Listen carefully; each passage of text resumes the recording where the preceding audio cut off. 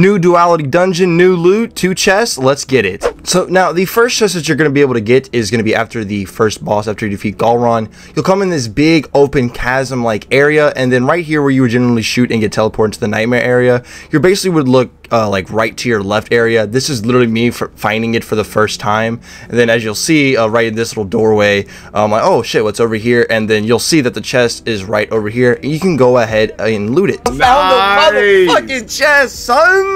Let's go. Oh, let's go.